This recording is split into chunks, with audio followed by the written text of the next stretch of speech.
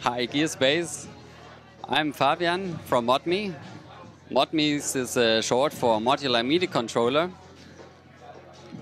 And this expresses also its uniqueness of the controller, its modular design. So you have different modules you can combine around the main module to form individual MIDI controllers according to your needs. Each module is specialized in one controller type. For instance, you have a fader module with a touch-sensitive button on the top and then the bottom. You have endless encoders with a button function. You have a module that has 4 touch-sensitive areas. Plus you have the 4th model, which gives you a CV out function.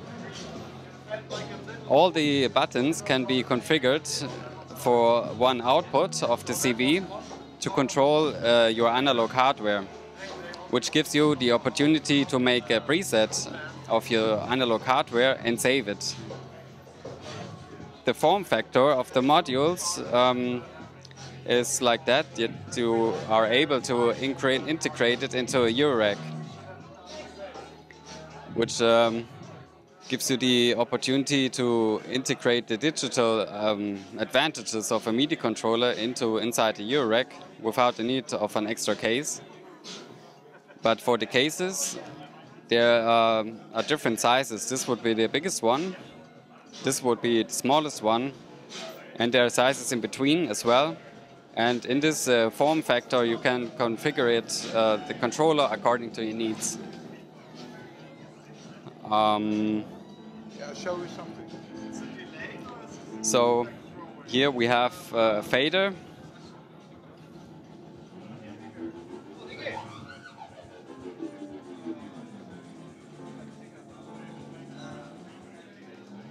This is mapped inside the door to a fader. So if I move the fader myself, I can control the volume, for instance. And this is a bidirectional communication. So you can control the software here, but the software can also control the controller. So you can actually make something like an LFO in the software, send it to a knob, and the knob is connected to a CV output. So you can make an software LFO controlling analog hardware. And this is the whole concept of Modmi. Pricing and availability. The whole company is still in the founding process. Hopefully, mid of the year, I can have the first basic parts available on an online store at modmi.de.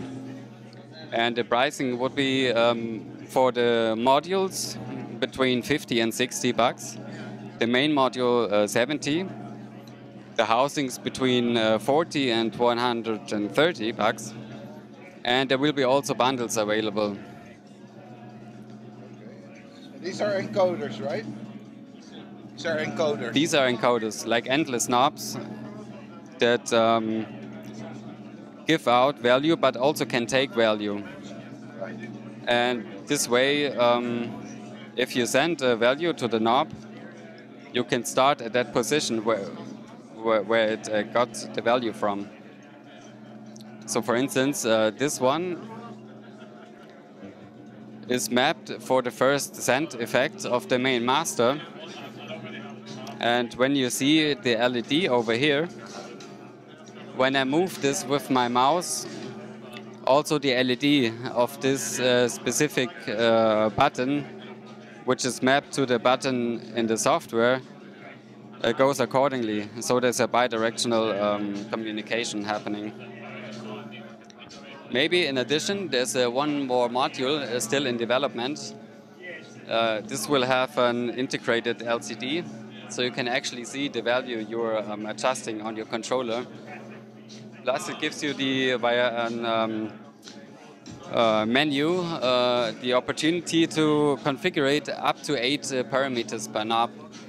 So it's like from a maximum value to acceleration to also the resolution, which is important because especially for the analog stuff, the 7-bit resolution is not sufficient to make a nice frequency sweep.